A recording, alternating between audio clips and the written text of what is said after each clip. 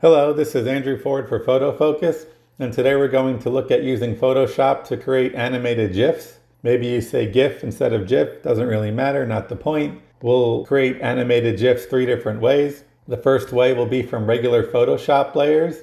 In this case, I have 4 layers of text. This is a GIF. Could very well be images or whatever else you have in Photoshop. What we're going to do is go to Window and Timeline to bring up that panel on the bottom. You have 2 options, create video timeline or frame animation. We will do create frame animation and click the button. And you will see by default, what it does is bring in all the layers together. So we will go to the hamburger menu here in the timeline panel and select make frames from layers. And as you can see, it brings it in all 4 layers. You see it came in the reverse order, so we can either go to the hamburger menu and select reverse frames, or we have full dragging capabilities in the timeline. Then below each frame, you see the amount of time that each frame will play. In this case, we can select them all and go to a ½ second, and we can hit the play arrow. And there is our animated GIF playing through, showing each frame for a ½ second.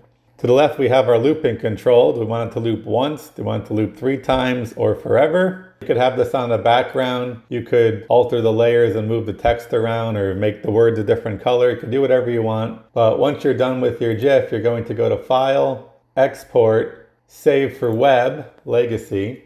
And notice that there are various presets here you could use for saving your GIFs. File size is a big deal for GIFs. Notice this is only 3 kilobytes. In this instance, there's not many colors here, but if you had a file with more going on, you could play with the colors, the dither, the size, and get a preview of what your file size would be so you make sure that it's a size that will work when online. And then you just save it out. Now let's look at making a GIF from a video file. One thing you can do if you have a video is import it as frames. So instead of bringing in one video file, you can go to import frames to layers, and you can take an MOV movie and you can bring it in so that each frame will be a layer over here. Now, you want GIFs to not be too long. I believe this video is about 6 seconds, so we will just bring in every 4 frames. And even then, we have 21 frame animation. Now what you'll see here is it's automatically brought it in at a selected time. If we hit the play button, we see our video. This is a video clip that was an MOV. You can click on layers and alter the time that they appear. These layers are no different than any other Photoshop layers. You could even add filters if you wanted to. Anyway, when you're done, same thing, File, Export, Save for Web. Now, note that this is a video, and even though I only took 1 out of every 4 frames, we're still over 2 megabytes. The nice thing is this updates the file size real time. You could play around with the settings to get the best look you can at a certain file size. Obviously, removing dither, removing colors, decreasing the image size. These are things that lower the file size. And then you just export it, and you have a GIF. Something else that you can do is bring in an entire video clip without converting the frames to layers. In this case, I'm just going to bring in the reindeer.mov and drop it right here.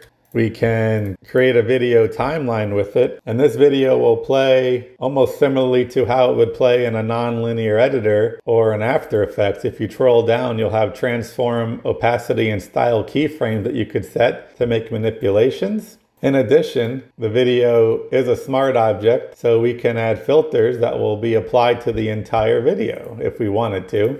And then when you play back your video, it might be a little slower because it's processing the effect. But this is one way you can add an art style filter to a video quickly and easily.